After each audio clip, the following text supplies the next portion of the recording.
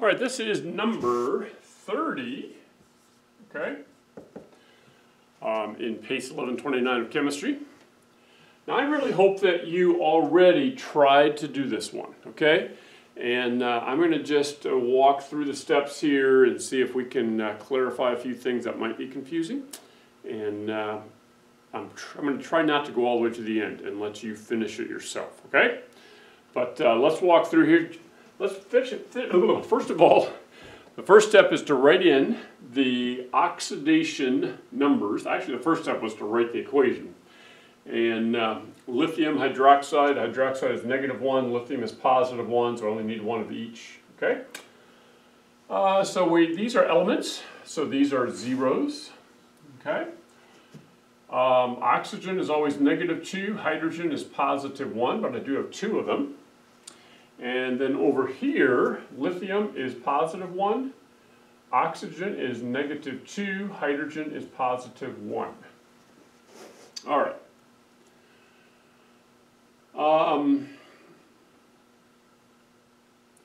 So the oxygen doesn't change.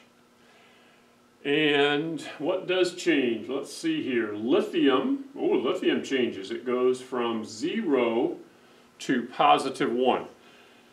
So let's think about this again. Would that be the oxidation or the reduction to go from 0 to +1? Is it gaining or losing electrons? Well, if it was balanced to start with at 0, we have the same number of electrons as protons, and then we end up having more protons, so it's positively charged, that means we gave up an electron. So that's the definition of oxidation.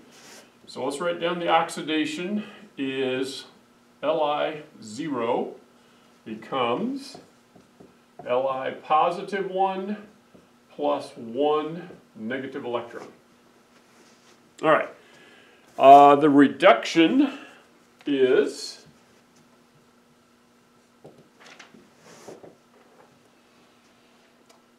the hydrogen goes from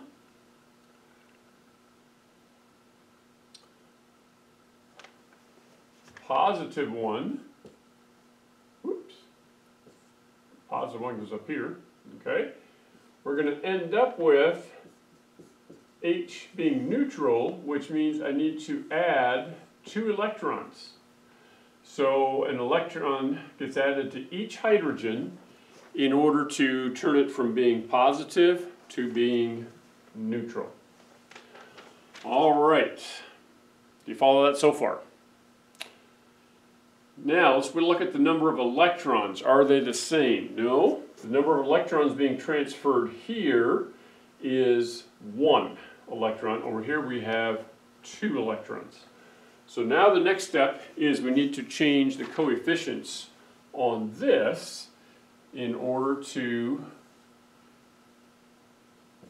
have the same number, 2 electrons being given off on the product side, 2 electrons on the reactant side. All right, so now this redox equation should work. Let me look at my cheat sheet, make sure I'm not forgetting anything or making a boo-boo like I did last time. All right.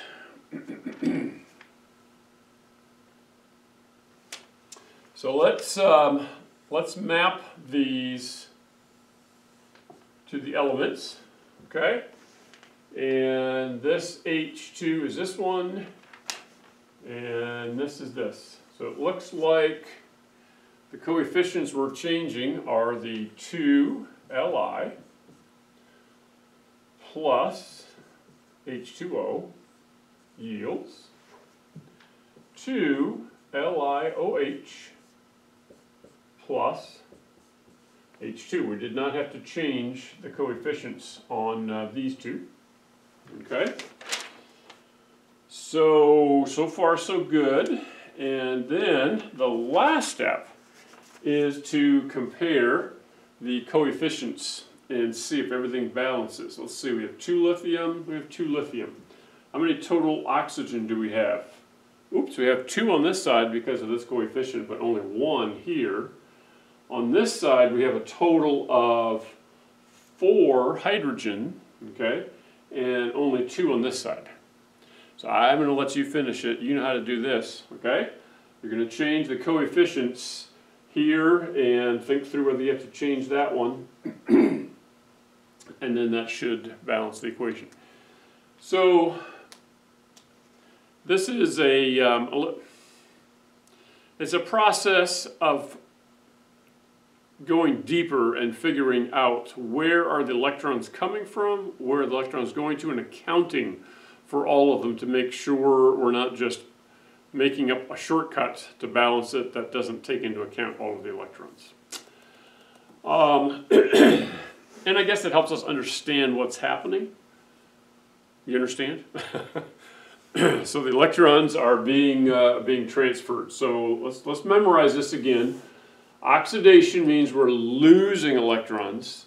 Reduction means the opposite. Reduction means gaining electrons. All right. I need to review the next step, which is the ion electron method. So I'm going to study that a little bit more myself here, because that's a little different than this method. And then we'll try to go do a video to help get you through problem number 31. And then that should be the toughest thing. It'll get you all the way up to the checkup.